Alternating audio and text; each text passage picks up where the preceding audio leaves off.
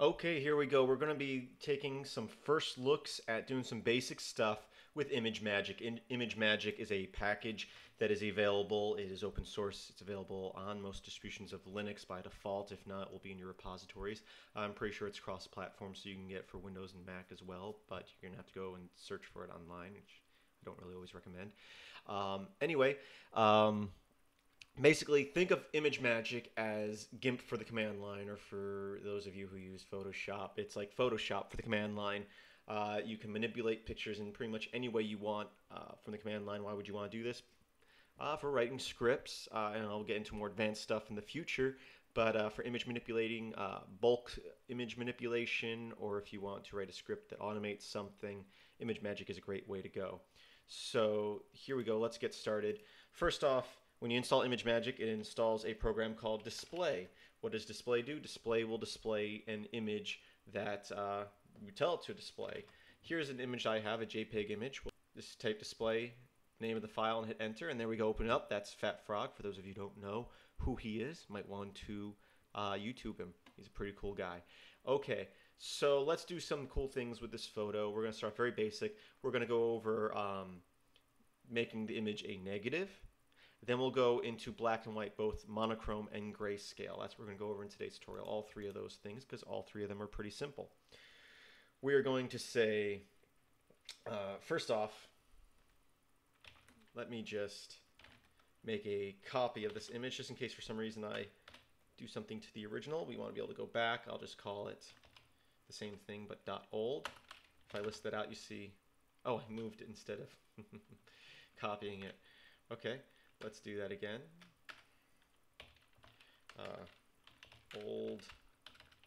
So we're going to copy old to the file.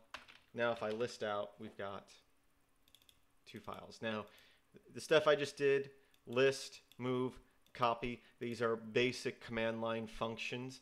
If I've lost you, then you need to go back to the basics. I have videos on those. You shouldn't start messing with Imagemagick till you learn at least the basics of the Unix command line, bash, or any other shell environment. Okay, so now I've got a backup copy in case I do something to the original. So we're going to say convert, which is a program, part of the Imagemagick package. And we're going to say negative, or negate.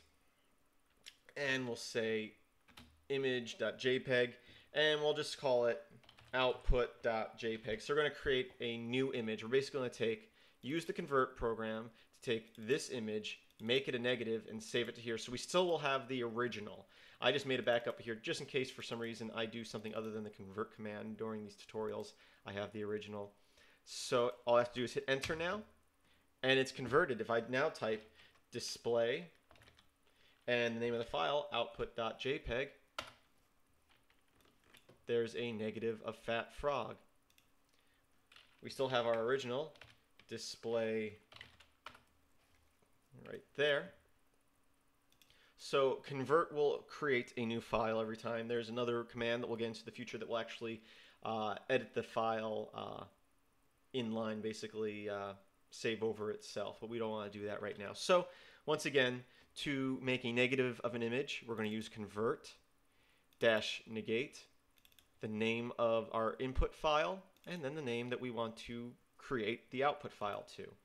Now we can use convert to make something monochrome or grayscale. There's people call it black and white. Really, monochrome would be more of a black and white, where grayscale is what we call black and white, but really it's not. So let's have a quick look at this. We're going to say convert-monochrome image.jpg, image.jpg, the name of our input file, and we'll call the output file output.jpg again, just save over that instead of creating a new file each time. Okay, now if I say display output.jpg, hey, there we go, we got Fat Frog and monochrome. Now you can see that this picture is truly black and white. It doesn't have any gray in it. It's black and white. The gray parts are really dots of black and white at different spaces to make different shades. It's a true black and white. It's monochrome. Now, if we do convert and we do color space and we say gray, this will make it a grayscale image. We'll take our input file, create an output file, we'll hit enter. And also note that convert does not ask if you want to overwrite, so make sure you don't overwrite. Sorry, my cell phone. It seems to ring every time I do a tutorial nowadays. Okay. So we got convert. Our color space is going to be gray, so we're going to do a grayscale. We're going to take our input file and output file. And as I was saying, it will automatically overwrite that output file. So make sure you don't overwrite a file you need. So we did that. We'll do display output. Hey, and there's Fat Frog in what is a grayscale. So those are two different types of black and white. Even though monochrome is more of a true black and white, this is has shades, so it's not black and white. So we'll review the three commands again. Well, the command is convert. We can use -negate, input file, then our output file. Convert monochrome, input file, output file. Convert color space, gray, input file, output file. And it's that simple. I thank you for watching, and I have a lot more on Imagemagick to come. Keep on watching. Visit filmsbychris.com. That's Chris with a K. And I hope that you have a great day.